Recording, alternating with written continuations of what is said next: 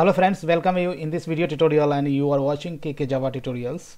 In this video tutorial, we'll talk about the two important points regarding interface in Java.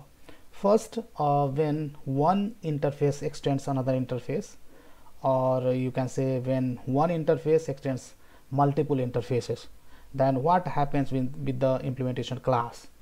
Now let's talk about as we know that just like a class, if an interface in Java is inheriting another interface, it uses extends keyword, right? An interface, unlike class, can extend more than one interface. If a class implements an interface that inherits another interface, right, it must provide implementation of all the methods that are there in the inheritance chain of the interface, right? So let's try to understand these things through an example. So here I have two interfaces in this package, my interface 1, which we had seen in the previous example. So here we have a one constant, and as we know that interface constant is by default public static final, and we have two abstract methods. So as we know that even though if you do not declare public abstract before your method, still this is considered as a public and abstract, right? Now we have another interface is called my interface 2, and that extends my interface 1. But one interface can extend multiple interfaces. So if you have a multiple interfaces, if your interface extends multiple interfaces, then every interfaces you will have to write here after extends keyword. Every interface you need to write with the comma separated, and this interface is having one method, right? And parent interface is having a two methods. Now if you have another class which implements basically my interface 2, then that implementation class basically going to implement all these three methods, these two methods from interface 1 and one method from interface 2. So all the methods which is available in the inheritance hierarchy, this implementation class has to basically implement, and that's the reason you can see method 1 implementation, then you have a method 2, and finally you have a method 3 implementation. Let's cut and paste somewhere here. So all these three basically methods implementation class has to implement. Sorry guys.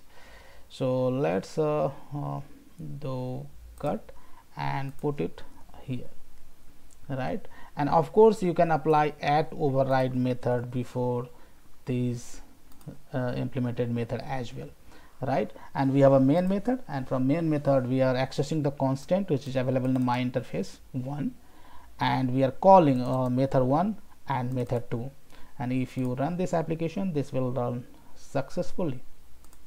So there is another implementation class, there is an error, that was this tool was showing some pop-up, and we get the output. Now let's come back to the slide, and here second point we are going to discuss partial implementation by a class.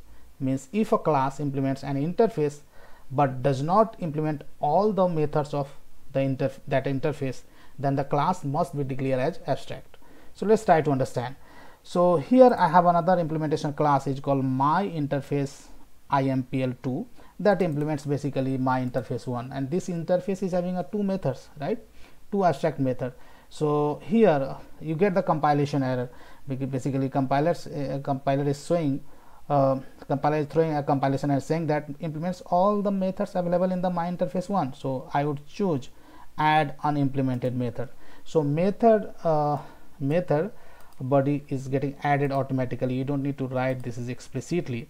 Let's say I'm not planning to implement this this method, only I want to implement this method in this class. Then see what error compiler is showing that the type my interface 2 must implement inherited abstract method like my interface 1 dot method 2, which accepts a string argument.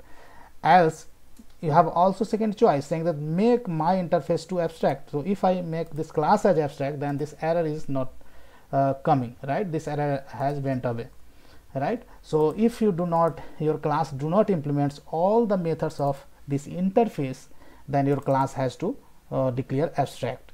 And same happens for this.